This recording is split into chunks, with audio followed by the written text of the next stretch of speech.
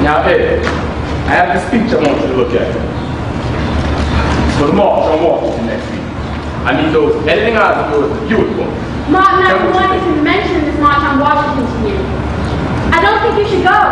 The racial climate is awful. We've lost so many people to the cause. It's not a question of wanting to go or needing to go. I have to go. That's what the cause is about. Going, even when you don't feel like it. Willing your body forward when it wants to stand still. And when a person has a calling, they have to go. I agree with Mike. He has to go. It's going to be a giant leap for mankind. This week's an indication a change is going to come. This speech is good, Mike. Real good. I mean a few notes, but other than that, it's a fine speech. Well, I had a chance to read it. Got my favorite singer. So Mahalia Jackson is confirmed. She didn't even blink an eye. Said yes before the question was complete. I'm very happy to hear that, Martin. Being a televised as well, a big moment in American history. Well, I'm going to go work on this speech more before I go to bed. And remember, be careful what you say. You never know who's listening.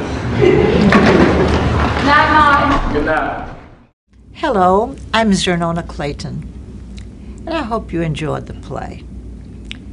There's a powerful message in this play. It proves to us that the song we sing about America the Beautiful, it is beautiful. But you know, each of us can do a little more to make it more beautiful.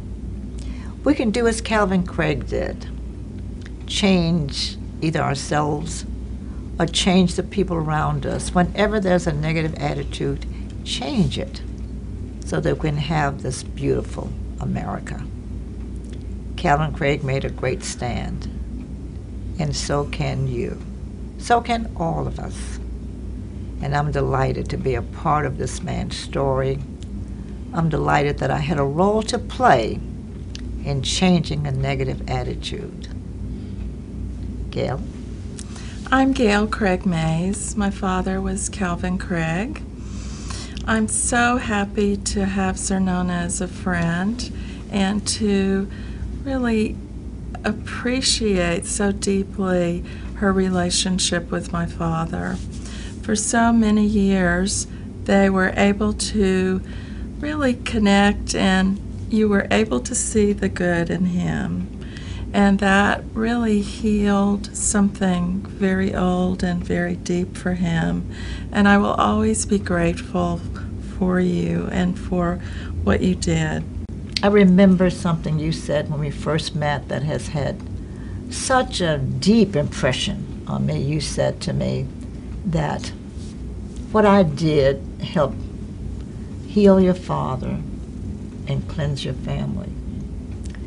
And I've heard those words so many times because they resonate so deeply into my emotions that I'm not going to cry now, I assure you. I'm trying not to.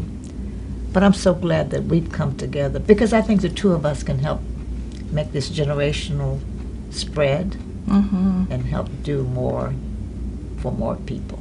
Absolutely.